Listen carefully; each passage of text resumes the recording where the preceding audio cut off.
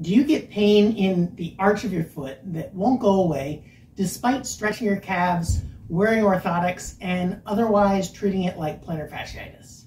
If you've got foot arch pain that won't go away and you've been treating it like plantar fasciitis, it's time to start considering, is it really plantar fasciitis?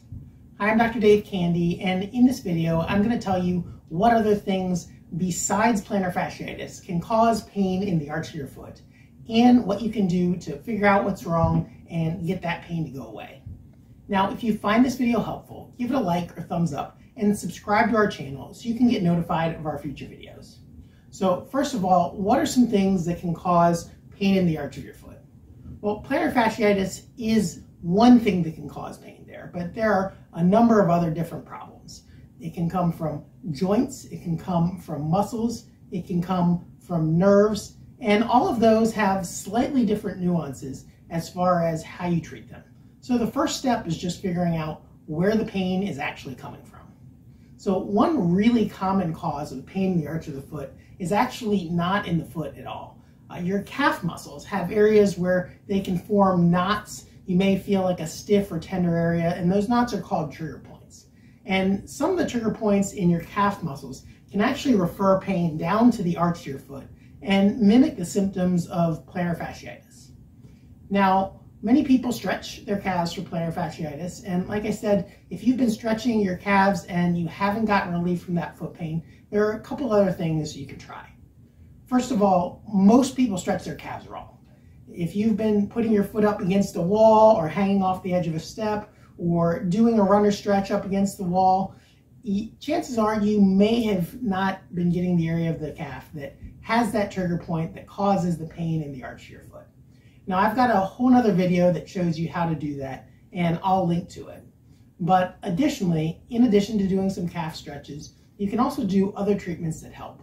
Manual trigger point therapy, where you find that sore tender knot and kind of squeeze on it and put pressure on it, or having someone else who's trained in finding those trigger points, like we are at More for Life, can help with that. Trigger point dry needling goes a step further, where you actually take a needle, like an acupuncture type needle, and put it in that trigger point. And what it does is it makes the muscle relax. And it can give you some quick, sometimes even almost instant relief from pain on the arch of your foot. So that's one other thing besides plantar fasciitis that can cause pain in the arch of your foot, is trigger points in the calf muscles. Now, in addition, there are joints and ligaments in your foot. And if you sprain a joint in your foot, or if you fracture a bone, get like a stress fracture that may not show up on x-ray right away. Sometimes those are referred to as Lisfranc injuries or Lisfranc fractures. And unfortunately, those Lisfranc injuries go undiagnosed for a long time, sometimes a year plus before you get the right diagnosis. Now, the good news is those are usually traumatic injuries. If you did it, you probably knew it right away. It often comes from falling on a pointed toe. So if you didn't do that, you can pretty much rule that out as a cause. But if you did have a fall on the toe, that would be a good thing to get checked out, because your foot's probably not going to get better if you don't find out if that's the cause. Now, thirdly, nerve problems can be another really commonly under-recognized cause of foot pain. And a lot of that will come from the nerves that run right under the inside of the ankle bone. Sometimes that's referred to as tarsal tunnel syndrome, but there's a nerve that runs down the back of your leg, actually through the calf muscles, and it can get pinched in the calf muscles if they're too stiff. It can also get pinched under the ankle if you flatten your foot or pronate your foot too much when you're walking. And that irritation of the nerve at the ankle is referred to as tarsal tunnel syndrome. Now, that tibial nerve that runs through your tarsal tunnel, it branches into a couple of different nerves that run to the inner side of your arch, the outer side of your arch, and to your heel. And all of those are common areas where people experience symptoms of plantar fasciitis. So again, if you've been treating your foot like it has plantar fasciitis and you're not getting relief, maybe it's time to start looking somewhere else. And that nerve in the ankle can be another cause of it. And finally, you can actually get foot pain that's referred from your back. Now, most commonly, you'll feel this in other places as well. You may think I have back pain and plantar fasciitis, or I have sciatica and plantar fasciitis, but sometimes people don't link the two of them.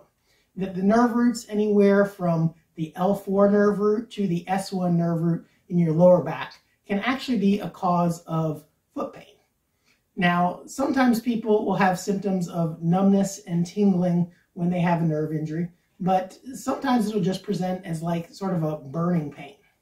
And that brings up another point, that if you have foot pain on both sides, especially if it's a burning pain and it's kind of symmetrical in both feet, another thing to consider is your general nerve health. If you've got diabetes, you may want to check your blood sugar and find out if you're developing diabetic neuropathy, which is where the nerve health and the circulation to the nerves in your feet gets poorer, and it can cause a lot of problems, from sensory problems, balance problems, to even sometimes stepping on things and getting ulcers because you don't have great feeling in your feet. So those are some different things that can cause pain in the arch of your foot. So what do you do to get rid of the pain in the arch of your foot if you've already tried orthotics, you've already tried calf stretching? Well, first of all, if you're doing calf stretching, make sure you check out that other video on how to stretch your calves correctly, because I would say probably 90% of the people that I see with foot pain, if not more than that, do their calf stretches incorrectly. The other thing with orthotics is making sure that you have the correct orthotics. That if you're just wearing an off-the-shelf orthotic, maybe you need a custom. Or if you've been through 2 or 3 or 4 or more pairs of custom orthotics and you feel like they're too hard, they just irritate your feet and it feels worse, so you just take them out and you try another pair and that doesn't work either. The other thing to consider is your foot type. That people who have a truly flat foot, like it's a pancake, you pick it up, you look at it, there's no arch at all at any time of the day, those are the people who kind of need some structure, a little bit more firmer of an orthotic. But if you have kind of a normal to high arch when you're just looking at it like this, but it flattens out when you put weight on it, chances are you may need something just a little softer, a little more cushioned to fill that gap between the ground and your arch so that you don't overpronate and step on the ligaments on the bottom of your foot, so that the bones in your foot don't collapse if you've got a structural problem with your arch, so that you're not stepping on those nerves over and over that run through your tarsal tunnel, and so that you're not causing repeated twisting at your lower back, which can aggravate any symptoms that you might have that are being referred from there.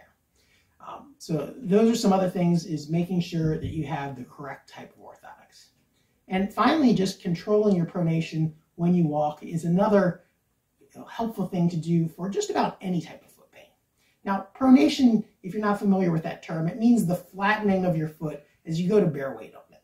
And pronation has kind of gotten a bad rap. It's actually a good thing. You need to pronate in order to absorb weight.